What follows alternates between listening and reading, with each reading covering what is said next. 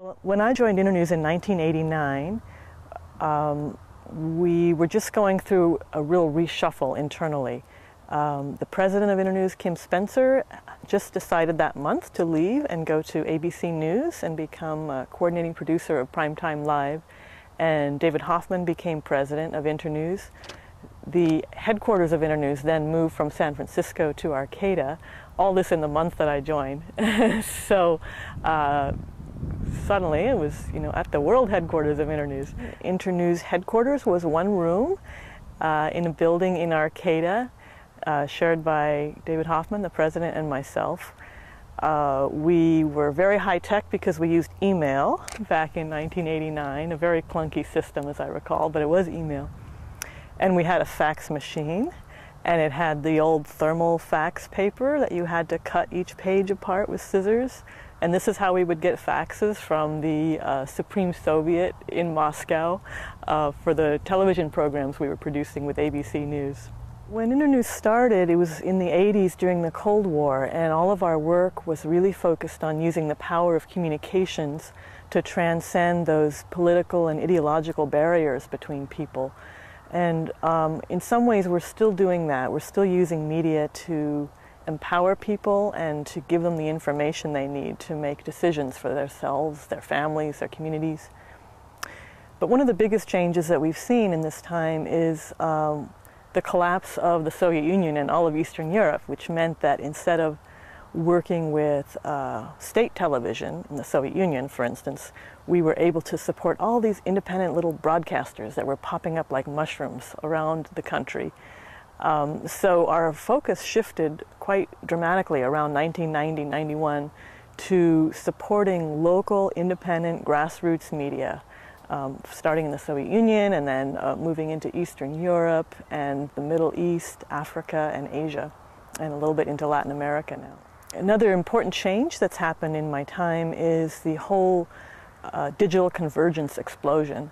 So in the 80s and 90s, we were focused on what's now called traditional media, but starting around 2000, we realized that with digital convergence, people are getting their information on a variety of platforms, on the internet, on cell phone text messages, blogs, email, a variety of vehicles that didn't exist before.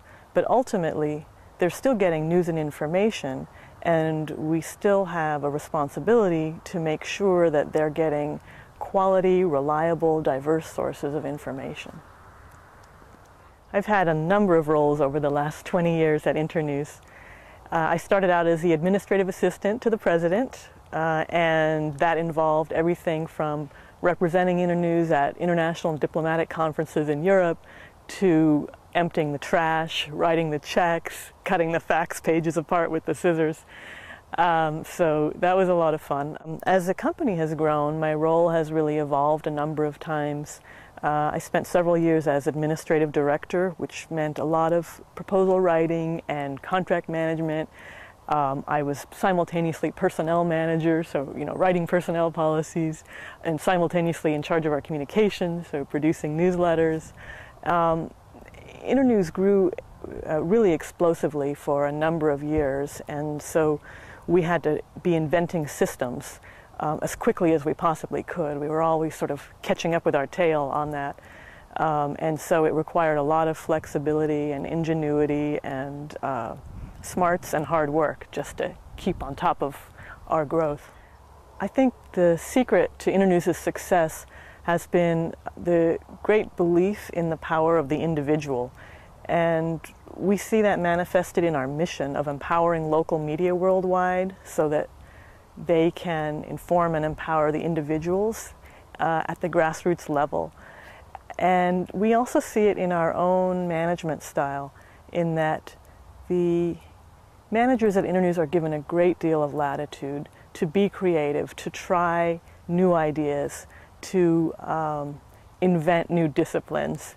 And they're given the resources and support to do that. And it makes for a very creative, dynamic, innovative, sometimes crazy environment. And I think it is a reason why we are able to attract and keep the kind of talent we do.